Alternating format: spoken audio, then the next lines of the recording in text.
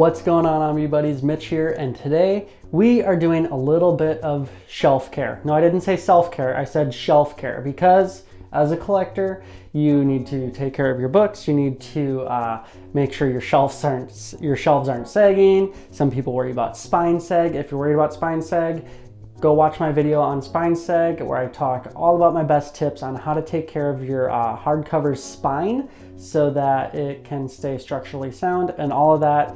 If you are worried about that, do that. But there's tons of things that we got to worry about as collectors with these huge, heavy books. But sometimes we buy some books and they're not in the best condition. They come to us with specifically two issues that I see pop up a lot. The first one is remainder marks. That's a lot of times you see that as like a little dot on the top of the text block, like it looks like Sharpie or something like that. If there's kind of an overstock and they get rid of books, so they'll put like a little remainder mark on there. I don't know why they feel like they have to do that. It's super annoying and it bugs a lot of collectors. Doesn't really bug me too much, but I know it bugs a lot of people, and it is just kind of annoying to see that, like this stupid dot on your book. The other thing is, and I really do not get this, and I really hate this, is when people put stickers on your books. A lot of times like at half-price books or things like that, they put those stupid little yellow stickers on there and you're trying to peel them off very carefully so you don't tear the dust jacket, and especially you pull it off, and the worst thing is you finally get it off of your book and it leaves this stupid sticky goo on your book and it collects dust on it and hair and just dust bunnies, all this crap, and it just looks terrible. So two things I've always seen that people are always wondering about how to fix on books is remainder marks and sticky and sticker residue. And I have the perfect book for that today that we can look at. This has an epic remainder mark because it came from a library. Let's see if we can get that in focus here. There we go. No, it's upside down. There you go. Seattle Public Library, so no longer property of Seattle Public Library. That is a huge stamp they put on there. That is not just a remainder mark. That's a big old stamp. The other thing is, this used to be a library book. It had the sticker on the bottom, and when they pulled it off, it left just a big thing of residue on there, and it's terrible. So what can you do about this? Well, we're going to look at it. First thing, we're going to look at sticker residue. And the only thing you really need for that is some paper towel, maybe a light towel, if you're really wanting to be careful, some Q-tips, something like that, and some goof off. There's other brands of this. This is what I happen to always use, and I see a lot of people use it around there. There's different strengths of it. This is just kind of like the general heavy-duty remover, goof off, little spray bottle. Some people have like the tip bottles that you tip out and onto a paper towel or something like that, and you wipe it off. I actually just use this to get sticker residue off of my car's rear rear glass because I had those little vinyl decals and they sat in the sun for years and years, and then I went to scrape them off and put a new one on, and it left sticker residue all over. So I sprayed this on there and used some baby wipes and paper towel, and then let it sit for a minute, and just use a razor blade very gently, and it came right off. So there's a little extra tip to add, rabbit trail for you. But we're going to use this for removing that sticker, and we are going to use sandpaper for removing that remainder mark. And that is scary, to sandpaper your books. So we are going to take a look at how best we can do that. Let's lay it down on the table and try it out. All right, so here we have, this is volume 12 of Mobile Suit Gundam, The Origin. Yeah, so it's a great series, great book, great manga, but it has that sweet, no longer property of Seattle Public Library. Like, why? Who cares? Just peel the sticker off and be done with it. Anyways, it does have the library code on the inside, like the magnetic tag, and does have a stamp there, but we aren't going to be messing with that. Oh yeah, it does have a stamp on that side too. But we are basically going to be looking at getting rid of this and getting rid of this sticker residue off of the spine, because those are what shows, especially this. And then this is a great way, very extreme example of a remainder mark. So first thing we're going to do, we will get rid of the goof off, and I am using 400, and I believe this is like 600 grit, something like that.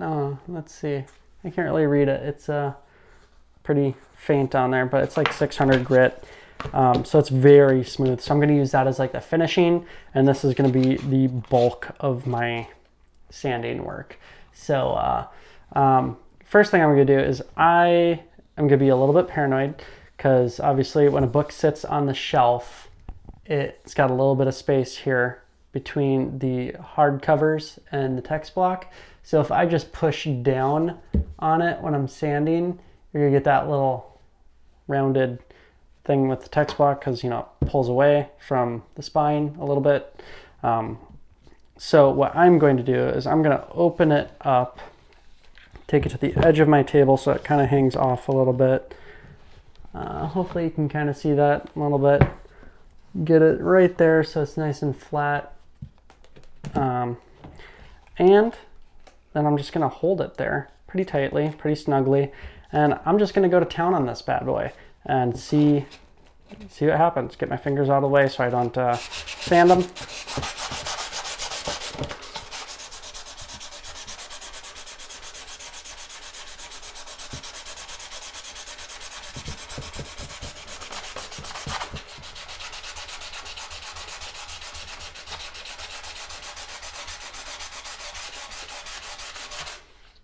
Yeah, so you can see it's starting to come off, but it's going to take a while.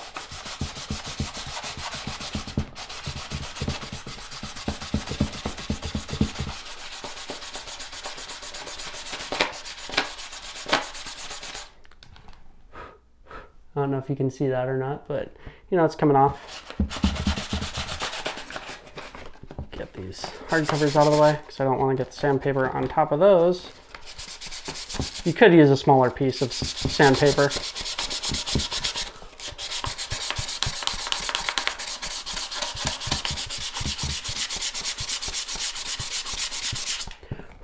But you can see that oh, it's super smooth.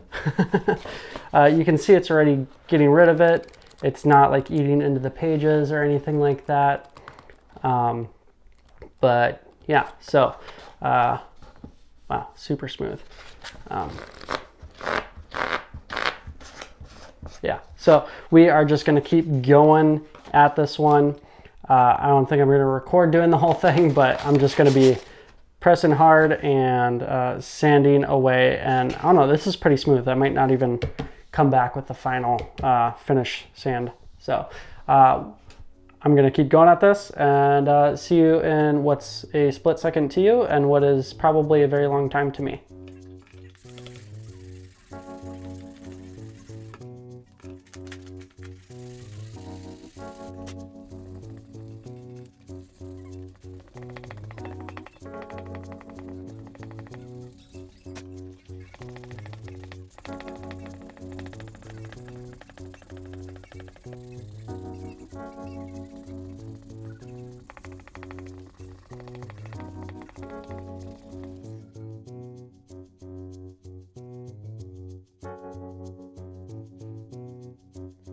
All right, so that was a lot of sanding, but it is basically invisible. You can barely see that now, and it is looking good. I'm pretty happy with how that turned out.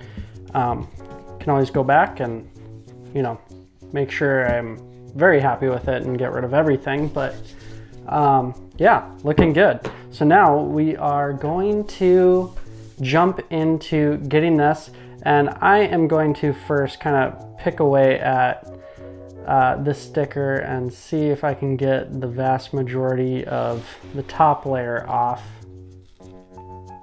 like so. So we don't want to waste time getting all that stuff off there. You know, get the majority of the sticker off while I can, and just be left with really the problematic sticky glue. So I will not make you watch me pick away at this because that would be really boring. So we'll speed it up and jump around a little bit and come back when I have the majority of the sticker off.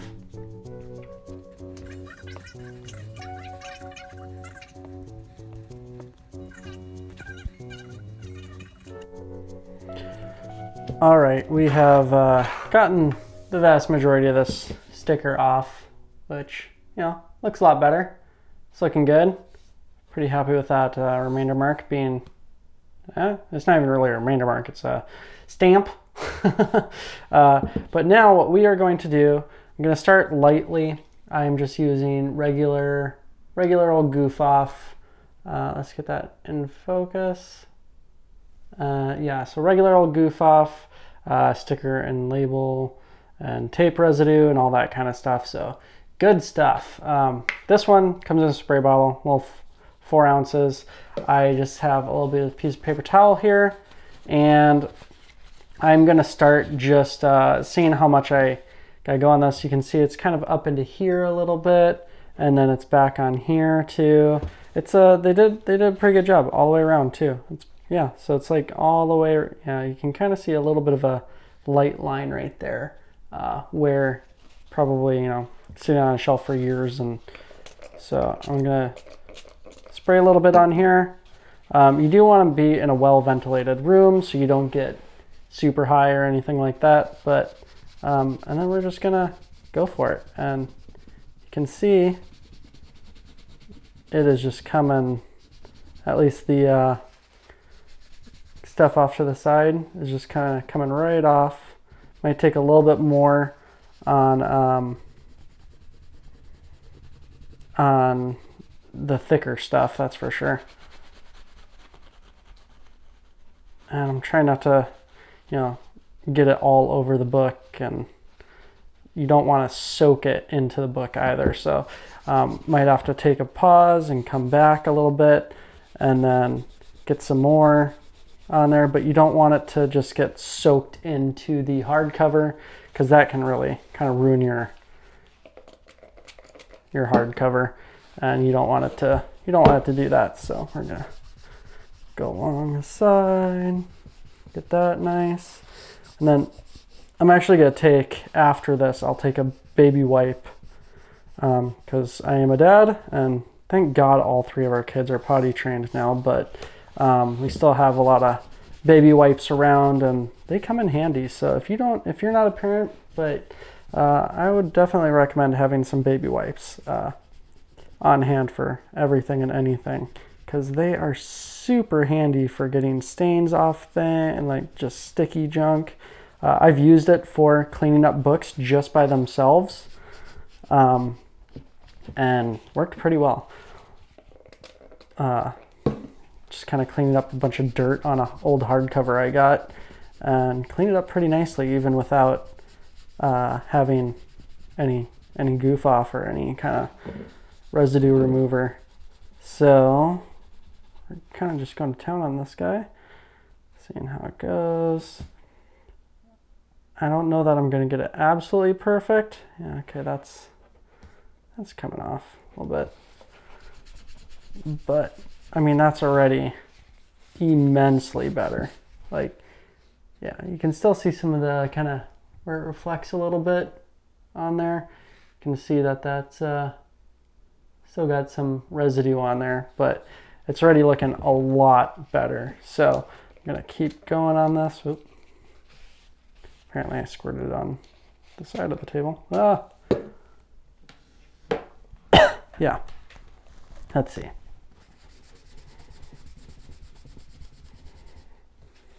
Do as I say, not as I do with ventilation, because I didn't want to open windows, because I didn't want terrible audio with cars driving by or something like that, because that's about the time that happens.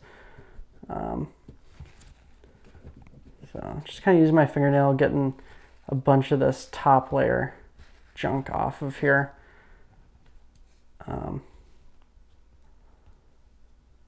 Yeah. Then we can use more goof off just to kind of get down get the stuff off of, you know, that bottom layer. That's all kind of sticky and gross. Yeah, whole thing's still kind of sticky and tacky. But it did take off all that grungy, grubby hair and like stuff that just kind of sticks to your book after a while, and it's got all that sticky junk and it just kind of collects. So we are going to get a new piece of paper towel. I hate to waste, but it's always good to, if you're trying to clean something, to have a clean piece of paper towel that you're using.